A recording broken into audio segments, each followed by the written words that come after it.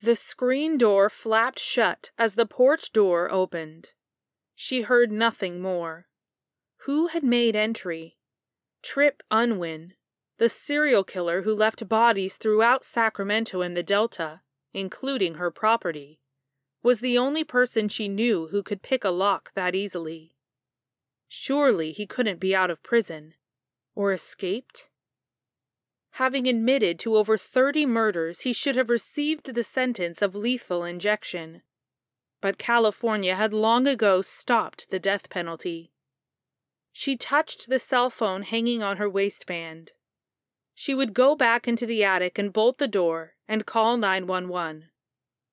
She heard only silence. Just as she turned to climb back up into the attic, the door between the porch and kitchen opened. "Sara, Sara, where are you?" She expelled a forceful breath and nearly collapsed from relief. He must have paused on the back porch to check the alarm system in case he needed to disarm it before it sounded. She had left the alarm system off this morning, since the contractor needed to come in and out. She quickly descended the staircase and met him at the bottom. "Hux, you told me you'd be here tomorrow." "Got away early." His smile beamed. His blue topaz eyes held their constant sparkle. How could he look so fresh after the flight from his home in Oregon? His dark hair was mussed.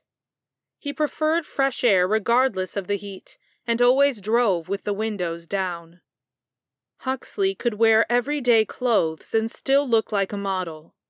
His checkered teal and orange flannel shirt over a teal t-shirt fit in with the local faded vibe.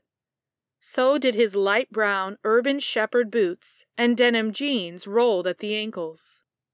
Then how he could reinvent himself with a suit and tie was amazing. A man for all seasons.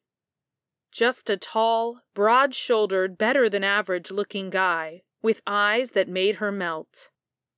She finally calmed. "You're not driving your truck." He looked at her curiously and waited for her explanation. "I always recognize the sound of your pickup. The door slammed too, but something's different." He dropped a 12 by 12 by 8-inch sealed cardboard box with airlines carry-on tags onto the little breakfast table that stood in the middle of the kitchen.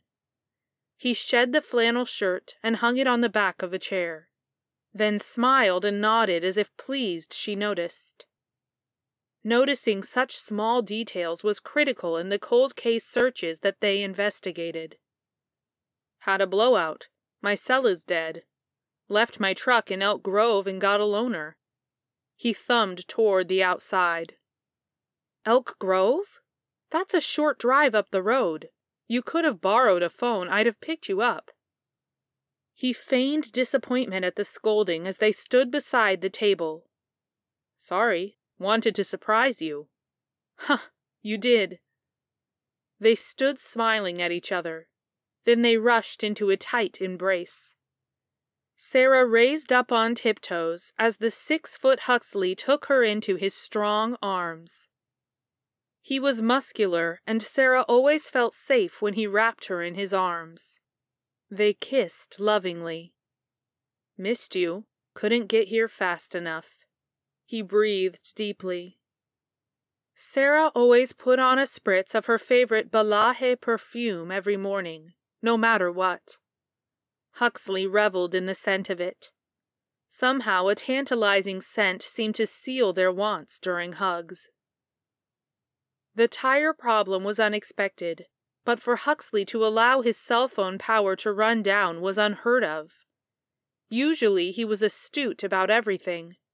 Yet, recent developments, or lack thereof, in the search for his MIA brother's remains was pulling his thoughts in too many directions.